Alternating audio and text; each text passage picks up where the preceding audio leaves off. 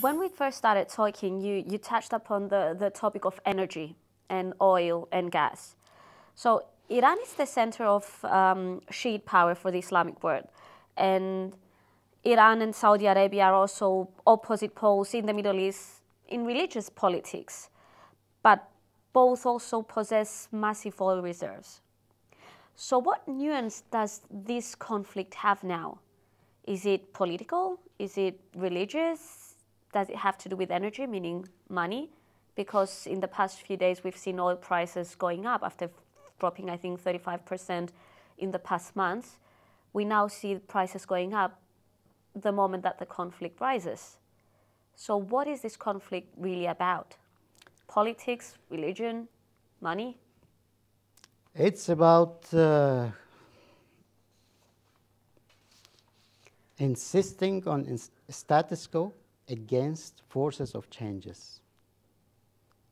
If energy could be helpful, it would be used as a leverage. If escalating tension between religions, it will be used again by Saudi Arabia as a tool. As I mentioned, and you asked me, they did know about some consequences. When beheading barbarically a famous, respectful religious leader, just peacefully calling for changes, for democracy, for equality in Saudi Arabian society. According to a report published in 2011 in the United States, 40% of the Saudi Arabian society lives under the line of poverty. So, should somebody who calls for equality, should such a people, such a man, a religious leader, should be beheaded or not? What kind of justice could justify that? Nothing. The modern world would condemn, denounce such kind of behavior. And what about the money?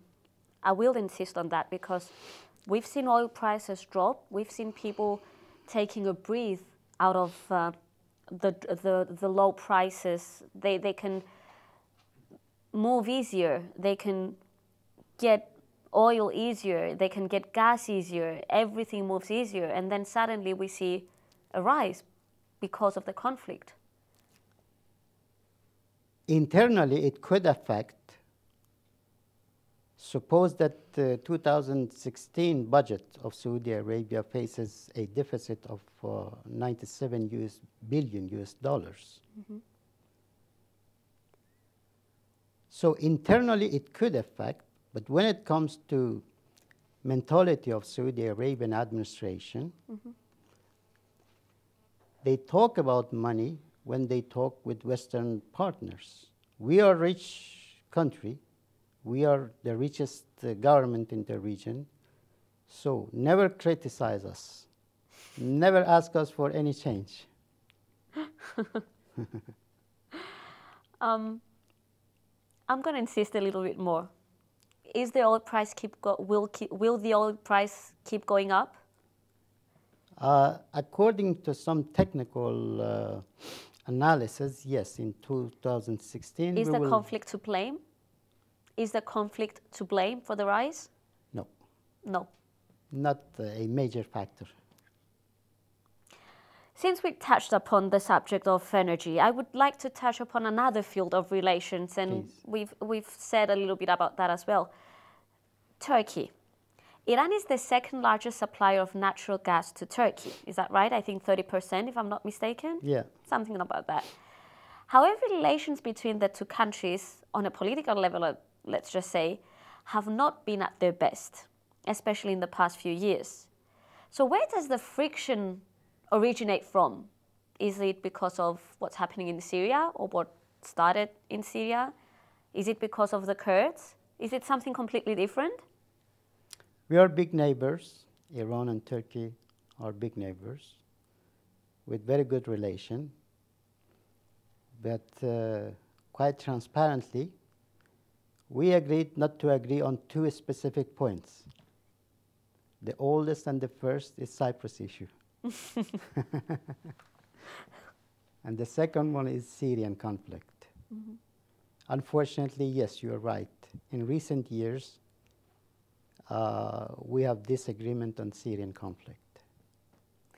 You said about Saudi Arabia before that it creates trouble in the area, trying to keep things as they are or change them, let's say, to its favor, so it can rise up as a leader profile in the area.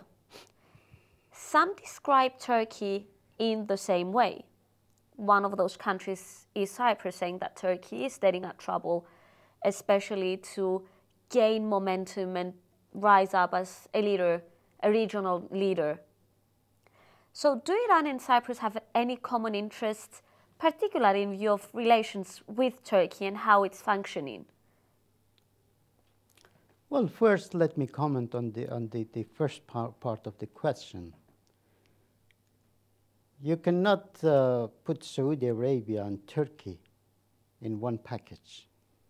What differentiates them if they're both causing trouble in their regions and are both trying to rise up as regional leaders? Maybe Muslim Brotherhood could be enough to justify the differences. Maybe regional ambitions could be enough, once again. Maybe approaches to Egypt and dynamic of power in Egypt could be enough, again, to talk about differences between Saudi Arabia and Turkey. Yeah. That's different. That's a major difference. So what are Iran's and Cyprus' common interests? Peace and stability in the region. That's enough for us. We are in favor of peace and stability, prosperity of the people of this region. We don't need any more crisis, any more violence in the region. This is, according to what I understand from Cypriot politics, this is what in common between Iran and Cyprus.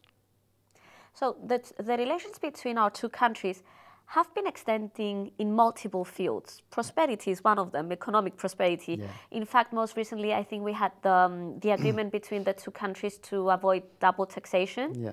How far do you see our relations going in general?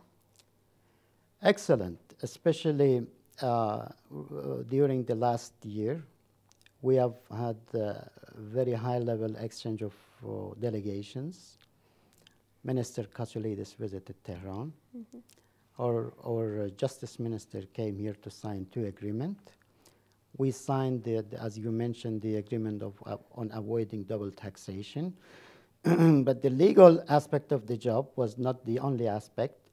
We brought very, very huge companies, Iranian companies, major companies to Cyprus. We brought NITC, National Iranian Tanker Company, which is the biggest in the world. We brought Iresil, which is the biggest in our region, again, shipping company. 3 weeks ago, we had the Sanir company in Cyprus, which is the biggest general contractor in Iran, working in different countries, ready and willing to finance project in Cyprus. We have in pipeline other delegation as well to come. Next week we are going to have Deputy Minister of Higher Education and Technology. So economy, entrepreneurship, and now education. Yeah. That means that you believe in Cyprus to be a free and a prosperous and a country that has perspective. Of course. We believe in Cyprus as a gate to European Union for us. And it's my dream. I've told my friends repeatedly in Cyprus that it's my dream to see Cyprus playing the role of gateway, not only to EU, but also to Africa as well. There are some countries now playing such a role. Such as? Such a role for Iran, re-export and re-import. We have a turnover of 18 billion with such a country. Why not with Cyprus? So, Cyprus as a prosperous country, is Cyprus a free country? That means, how do you see the developments in the President Anastasiadis Akinci negotiations over the Cypriot problem? Will we be a free country within 2016? I mean, people are saying that we're closer than ever to a solution. Is a solution feasible in your view? I'm a resident ambassador, not an expert. I would confess that. But I'm optimistic more than ever, according to my studying of the situation and the background of the story. I'm optimistic that, God willing, 2016 would be the ending point of division in the island. Thank you so much for your time. Thank you. Thank you for your presence here. It's a really big honor. Thank you for kind invitation. And thank you for watching.